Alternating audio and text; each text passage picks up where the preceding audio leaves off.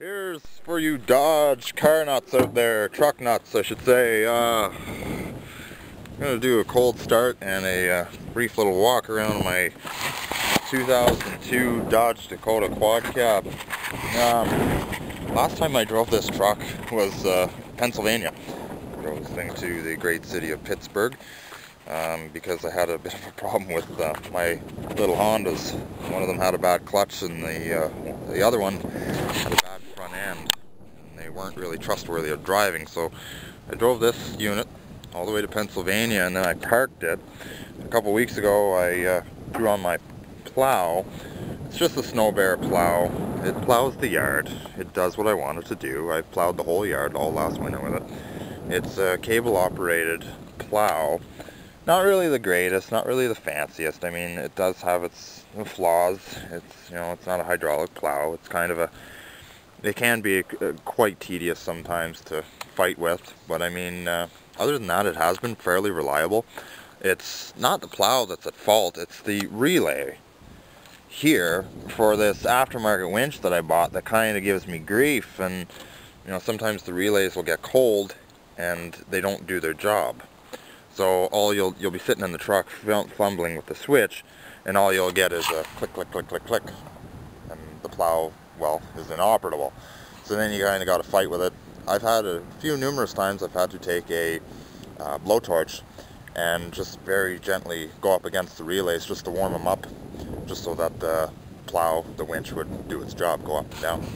So kind of a tedious thing. If it was minus 30, it would happen. That's why I always had to end up taking the relay harness and dismantling all of this and take it inside during the night and only hook it up during when there's snowstorms. But other than that, it has been fairly decent. Typical Dodge. I'm going to replace a new box on this thing in the spring. Not right now though. I got to clean out got a whole bunch of wood chips in there. But anyway, all in all, a very great truck. It's done me very well. I got this thing for real dirt steal last year. $800 for a truck. But the old man who had it just wanted to get rid of it because he bought himself a brand new one, and he didn't really care about this one anymore. So I really have to clean it. It hasn't been cleaned. It's been neglected because it's been a vehicle that just never moves anywhere. But you know what?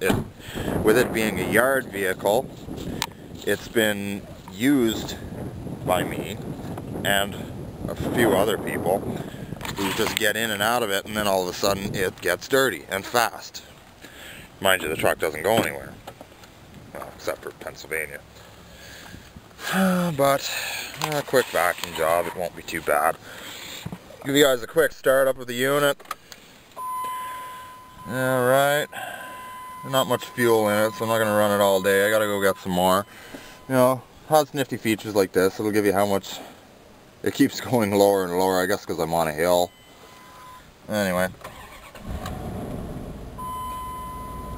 So, I have a bad, I believe they called it a accelerator pedal sensor. I guess there's a sensor around the accelerator assembly. And apparently it also functions off of the GPS sensor. I don't know. It's kind of weird, but anyway, sometimes when you let off the accelerator, the engine will stall.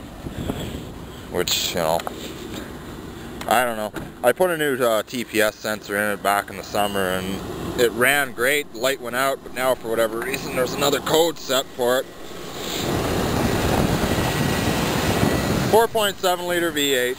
Very powerful engine. Well, it's not bad at all. It moves for what it is. A plastic intake on it. I don't really care for that much at all, but it does what I want it to do, and I take good care of the truck. The engine is all shined up and spotless. I mean, there are the plastics in here, I take pride in my vehicles. I don't let things just turn bad or anything like that. A lot of people didn't really care for these trucks. They just kind of rotted them right into the ground. They were kind of hard to keep them from rusting anyway, but I want to put a new box on here because, I mean, yeah. Well, that's the reason why right there. So, new box is definitely going on it. Or if I can find a used box for a good price, and then I'm just going to send the box to the body shop and have somebody paint it there for me.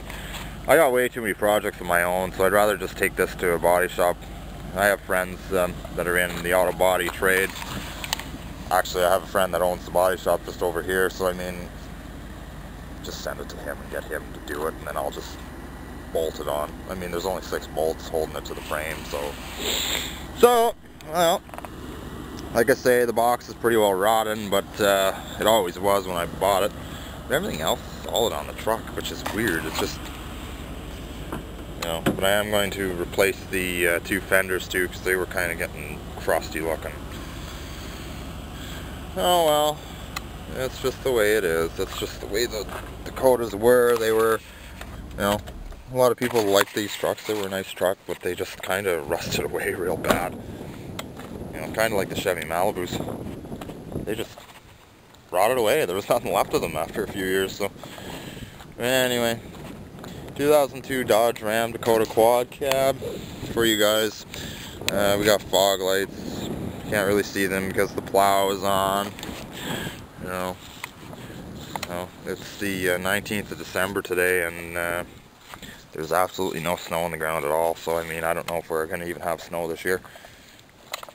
Really got to get rid of this crap in the back of the truck though, before it does snow. Anyway, lads and lassies, hope you guys are having a good one. Don't party too hard. We'll catch you later.